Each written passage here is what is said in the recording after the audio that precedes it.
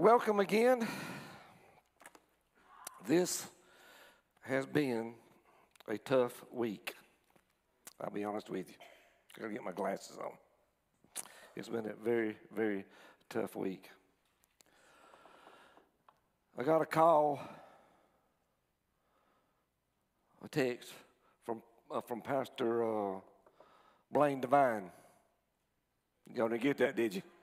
You got it, did you? You got it, did you? Because he always called me Brad Banks. You got to get these names straight. I get them right. I got a Mick, Mike, and Mark friends. Say that one real quick. Mick, Mike, Mark, and Brad. We got a lot of good friends here. We've made friends, and I'm so blessed.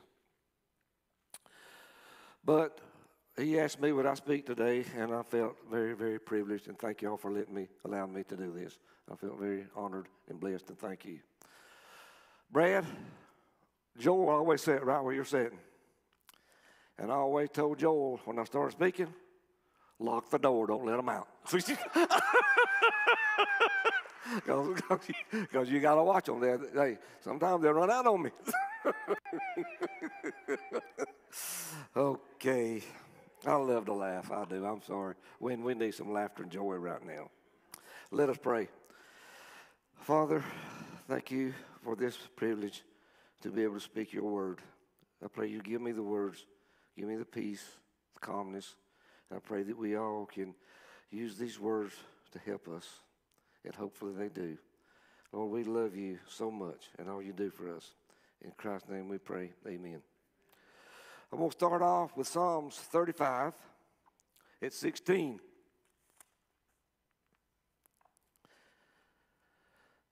The face of the Lord is against evildoers, to cut off the memory of them from the earth. The righteous cry, and the Lord hears, and delivers them out of all their troubles. The Lord is near to the brokenhearted. He's near to us. And save those who are in crushed spirit.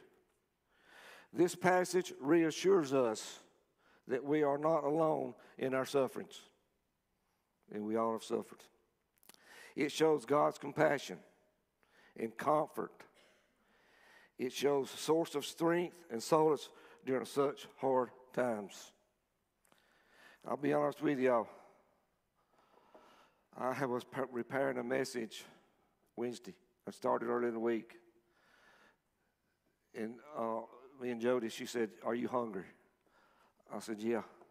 I said, "Let's go." She said, "Let's go get us something to eat." I said, "Okay." We went to this real nice place in the Jackson Trail. Boy, they got them good old biscuits.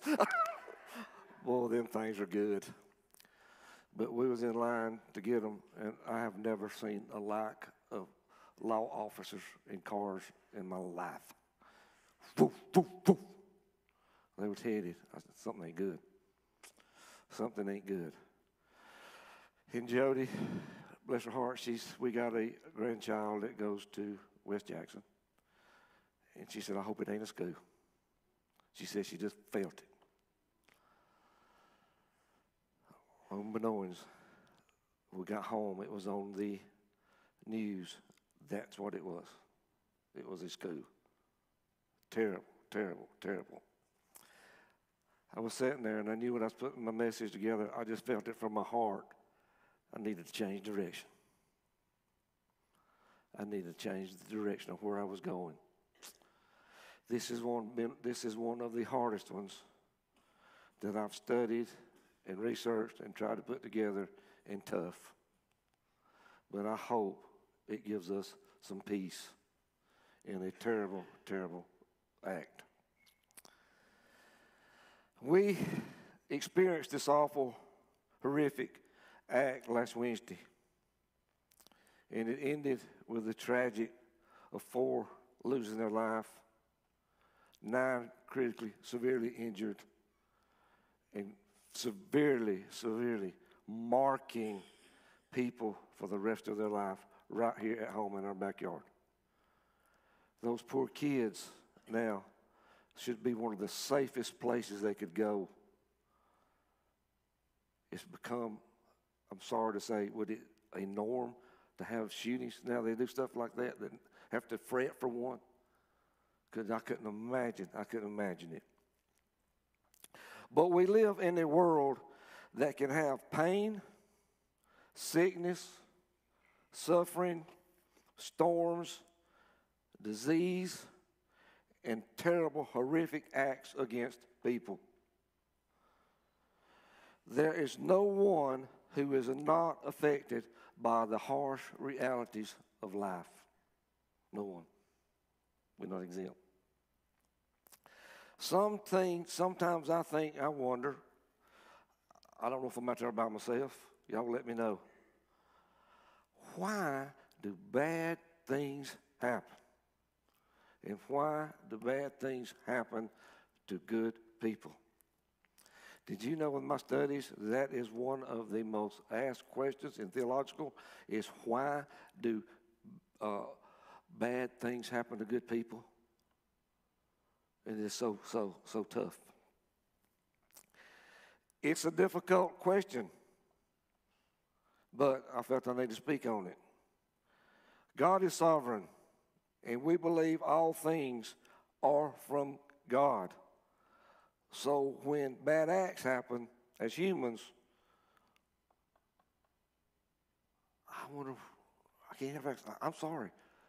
I said, why? Am I by myself? I said, why? I'm sorry. God gives us our option or free will to choose. We have that. Some choose evil, sponsored by the enemy, the devil.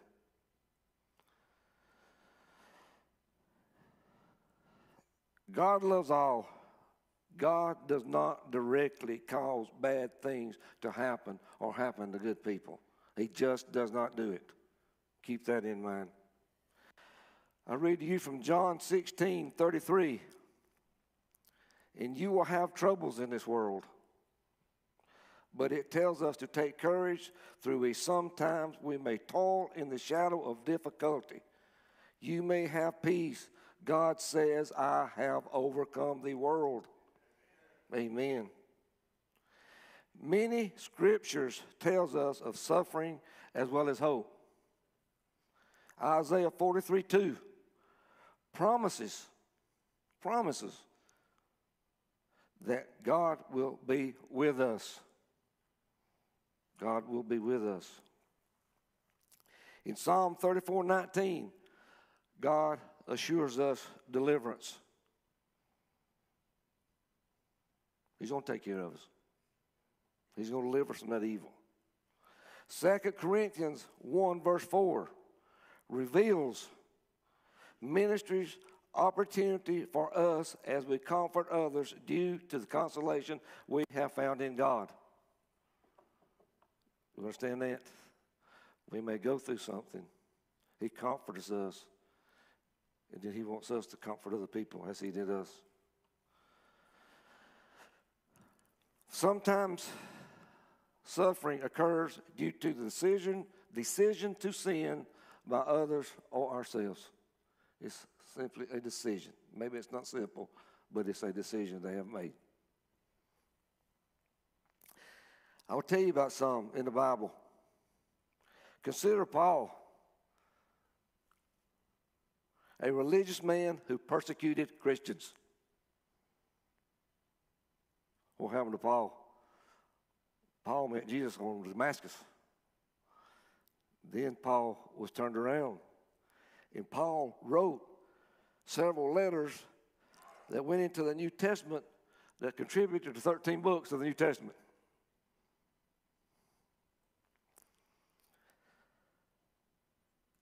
Look at this disciple. We all know him. Judas. Judas betrayed Jesus for 30 coins. What did he do? End his life in guilt. These are not good things that's happened. These are choices that these people have made. They made. Look at Adam and Eve. the choice they made. These things were choices that have changed our lives. God has made something out of it, and He has changed our lives with it. Many people in the Bible faced difficulties. God used their pain to reveal His glory, charging us with the courage for our own journey. I'm going to tell you about one. Job. Everybody knows about Job. Job was a man who did right in the eyes of God, but he suffered greatly. He describes him as upright and blameless, and who feared the Lord and refused evil. Still, he encountered bad in the case that caused the rest with the devil. In Job's story, Satan played a major part, the enemy, the devil. He gave permission from God to shift Job, figuring loss might cause Job to curse God. Job's animals were killed or stolen. He lost his wealth. His children died. He was devastated. Job tore his robe off, shaved his head. However, in responding in many ways of us that might struggle amid such suffering. Could you not imagine Job was ready to throw this thing? This can't be happening to me. No. But he praised the Lord and refused to sin. But then Satan struck Job a second time. This righteous man broke out in sores from head to toe. He sat in tremendous pain. His wife encouraged him to curse God. Job, no, ain't gonna happen. He refused. Denying sin its power, he endured the suffering, clinging to God, clinging to God. As the life storms continued, friends became to Job's side. Through their unwise counsel and encouragement, they implied that Job had sinned, resulting in the suffering. Job had sinned, so he's going to make him suffer. No. But Job, his words about the Almighty proved accurate. In the end, Job trusted his father, and God remained faithful, just as He assures us He will be in our situations. The Lord blessed Job's life twice as much as the early years. Twice as much. He acquired thousands of animals, fathered 10 more children, and while the devastation of such loss will often remain with us, Job's life testifies beautifully that truly God is with us. Truly. Now, I'm going to a tough place. Very, very tough for me. January the 4th, 1974, had a boy born. He was my nephew, but he was like mine. If you've seen me, you've seen him. He loved everything about me, and I loved him dearly, dearly. He was not my blood son, but he was just like my son. No more. We had a very, very good relationship. Me and Jody was at Home Depot or somewhere, I can't remember, Home Lowe's or somewhere. We was remodeling a house, 2 houses. And I walked up to pay something at the cash register. I said, "Ooh." I said, "Man, I don't know what just happened. I thought I was supposed to pass out. I thought I was going out." I said, "Something went wrong. I do not know." When I got home, I was in my den. I lost Billy in a tragic automobile accident. August the 17th, 1986. I lost him in a bad automobile accident. I was devastated, bad. I had another son. I got him, still got him. October 2019, we're sitting at home and we get a phone call.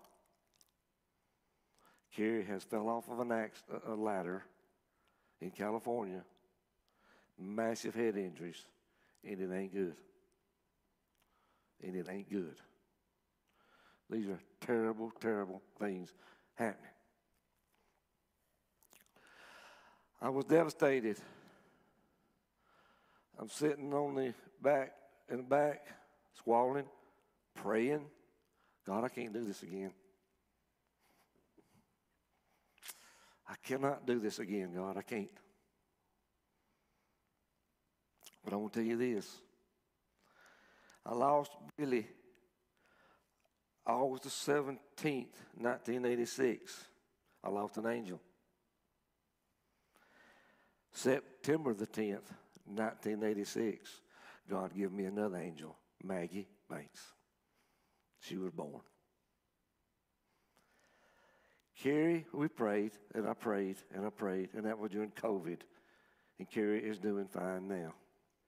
Amen. He has some struggles, but he's still doing good. God saved him. We worship and offer God. We must acknowledge that we are human beings who cannot expect to fully understand God's purposes and ways. We're just merely humans. We cannot do it. God can take anything that happens to us, even bad things, and use it to shape us and make us into better, more Christ-like people if we let him. We're going to make that choice to let him. I'm going to read this to you.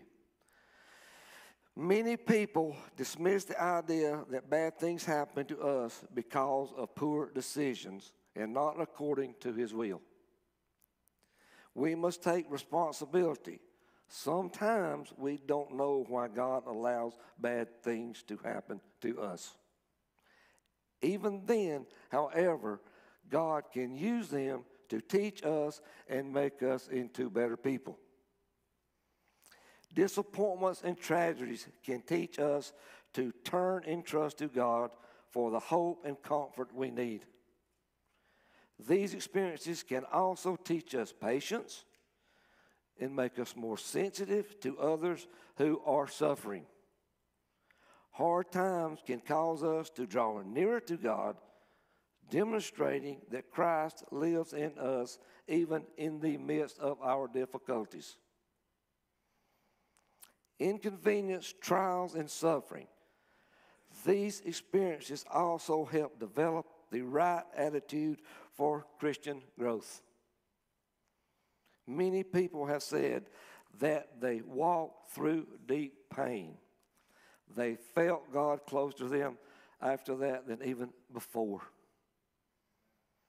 Blessed be the God and the Father of our Lord Jesus Christ, who comforts us in all our tribulation, that we may be able to comfort those who are in trouble. 2 Corinthians 1:3-4. Put your trust in Jesus Christ. Our Lord will not allow the enemy to destroy us. Therefore, we must continue to trust God and resist the devil even when we are weary. Some of those words were written by Reverend Billy Graham. Very good words. I know it is hard what we faced. Don't give up hope. We know where our hope is. Jesus Christ. These families need us, support them, support this community with the love of Jesus Christ. We need to spread that love. That's our job. We need to do that. Let us pray. Father, we come to you needing this comfort. You come to us to give us the will, the guidance to help these people like we need to. We know things bad has happened.